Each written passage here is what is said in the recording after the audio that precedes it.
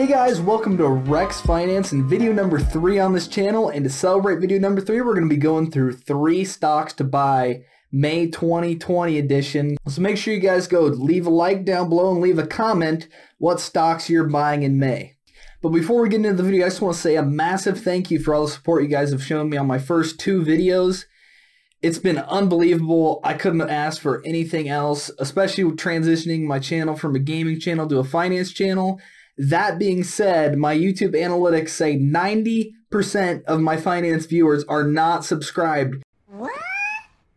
So hit the dang subscribe button if you're new here or returning. And in fact, if you're new, I want to know. If you're truly not subscribed, I want to know. Leave me a comment down below and then I'm going to have a bone to pick with you if you don't hit that subscribe button.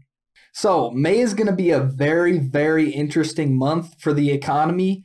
We could get opened up again across America, or we could get shut down even further. In fact, there's some states that are starting to ease tensions, and there's others that are still in complete lockdown, so we'll just have to see what happens with the economy.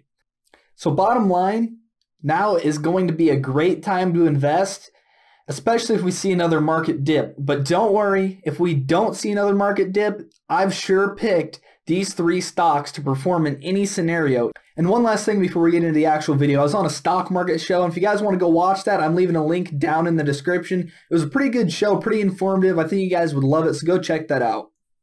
And the first stock is one that might surprise you, but the 3 stocks I've picked for May 2020 aren't just stocks you would see Jeremy pick or other finance YouTubers. I really went in depth to find these companies and present them to you today.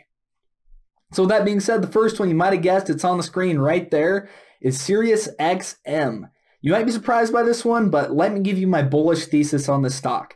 As you see, over the past month, it's up almost 23%. They recently had an earnings announcement, I think it was Tuesday of this week, and they blew estimates out of the water. They beat EPS, earnings per share, by 2 cents. 5 cents were expected, and they had 7 cents per earnings per share. Revenue numbers barely beat, but overall, there's really bullish sentiment around SiriusXM stock. Now, if you didn't know, they actually own Pandora. They acquired them last year and actually turned them into a profitable business for them. Now, I don't know if you guys still listen to Pandora or not, but I sure do, and I love Pandora. So, yeah, that's a plug. You Spotify listeners, I got a bone to pick with you. Anyways, that's not the only bullish thesis I have for SiriusXM. They're one of the few companies that over the past 10 years have actually produced their investors a positive return on investment. Every single year over the last 10 plus years, they're one of the few companies that has increased their stock price. In fact, way back then, they were actually a penny stock and they haven't done any stock splits whatsoever, and they're up to almost $6 a share again. Now, I used to invest in this company last year, and I actually sold out around $6.18, but it continued on its way up to $7.40. And I truly believe SiriusXM still has a lot of room to run. This stock should really be valued between $8 and $10 per share. In fact, Warren Buffett himself invests in the company. That's kind of what introduced me to this stock. So, as I was saying, the Pandora situation wasn't the only bullish thesis I had for SiriusXM. Last quarter, they announced they wrote SoundCloud a check for $75 million in exchange for a minority stake in their company. Now, this might seem not important to you guys, but what you don't realize is they did the same thing for Pandora back in the day. They bought a minority stake in Pandora originally, and then a few years down the road, they actually bought Pandora outright. I think this is a very similar situation here with SiriusXM. I believe SoundCloud will eventually be a SiriusXM company. So I don't know if you guys have experienced this or not, but I sure have. In my hometown, there are so many people that want to be the next big sensation rapping. And that's where SoundCloud comes in. Every single one of them uses SoundCloud's platform and buys their subscription service.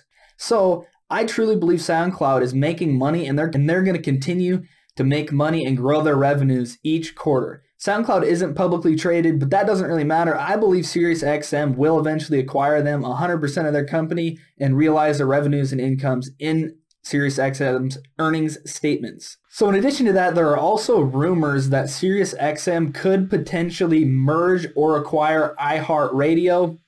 I'm sure everybody's heard of iHeartRadio, And there's also rumors that they will either acquire or merge with Live Nation. Live Nation is a stock that Mark Cuban is heavily invested in as well. So I really like the bullish thesis on SiriusXM stock right now. As you can see, I have almost $3,000 invested in this company. I entered the stock about 2 weeks ago and I've made $300 on the stock so far. But like I said, I believe this stock has plenty of room to run. They pay a small dividend, but it's only 0.9% yield. But they also have a massive share buyback program that returns capital to investors. They are really focused on creating shareholder value, which is what I really look for in companies I invest in. So my second stock pick for you guys for May 2020 is Raytheon Technologies. A lot of you may not know what this company is, but they're in the defense sector. They recently converted their merger with United Technologies Corporation. Ticker symbol was UTC, I believe. And this combined company is going to be very powerful. In fact, they recently signed a contract and deal with the Air Force. Now, what that means, why that is big, is because that means every other defense company out there didn't sign that contract, didn't get that deal, but Raytheon Technologies did. So Raytheon Technologies is trading for about $65 per share today. I haven't gotten into this stock quite yet, but I'm still eyeing it. I'm really eyeing it if it ever gets to $60 per share. But as you can see, this company really hasn't recovered from the market downturn in March. I have the 3-month chart up here, and they are still massively down. In fact, before the market downturn, they were worth upwards of $150 per share. Another reason I really like this company is because they pay another dividend like SiriusXM. But this dividend's a much higher yield at about 4.5%. Another bullish thesis for this company is that I believe tensions between countries are only going to rise. Things seem surprisingly calm right now when it comes to war tensions. And the main reason I think tensions might rise is because of economic fallout. So Raytheon Technologies recently completed the merger with United Technologies Corporation.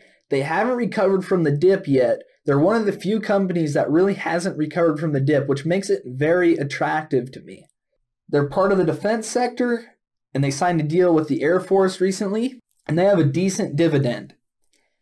I really like Raytheon Technologies and expect me to get involved with the stock, especially if we see another big market downturn. So my last company for you guys today is Stitch Fix. Now, I believe Stitch Fix is going to heavily benefit from this economic situation. Things are going to move online. Our old normal is not going to be the normal after this situation ends. I believe e-commerce is the future. We've seen Amazon do it over the years, and I really think Stitch Fix could get to that level where they're the go-to e-commerce store for clothing for all individuals. So Stitch Fix is trading for around $16 a share, and this one I really want to start investing in. This was almost a $30 stock before the big market downturn. So their share price has almost been cut in half. So if you guys want a big return on your money, I believe this stock actually belongs in the $40 per share level. And I believe by the end of May, as long as we don't see a huge market downturn, I believe this stock will be almost back to $30 a share. The reason I like Stitch Fix so much is because, like I mentioned, it is an online retailer.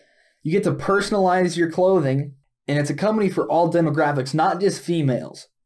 They treat men, women, and kids, and that is big. Stitch Fix has big growth capabilities heading into May and the rest of the year.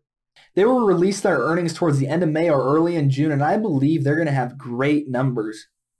So those are my 3 companies for May 2020. I hope you guys really enjoyed this video. If you did, make sure you guys leave a like. Also, comment down below if you are going to invest in any of these companies. If this video was helpful, also let me know that. If you guys are new here or returning and have not yet subscribed, please consider subscribing, and please feel free to share this video with your friends and family that are interested in investing some money this coming May. Make sure you guys go check out my 2 previous videos. I think you guys will really enjoy them. One of them is about Warren Buffett and his huge cash position. And the other is about Jeremy and whether an individual investor can actually affect a stock price like we've seen in NAT stock. So there will be a card up here for one of them, and both of them will be linked down in the description. Also on my end screen, there will be the 2 videos and a subscribe button in the middle. Make sure you guys for sure hit that subscribe button, and also check out one of the other 2 videos if you haven't seen them yet. With that, guys, thank you so much for watching, and have a great day.